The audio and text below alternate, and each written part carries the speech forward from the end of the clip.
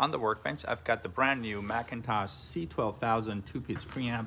This is the top of the line for McIntosh, and it's got a unique feature that allows you to select whether you want a tube stage output or a solid state output, giving you the best of both worlds.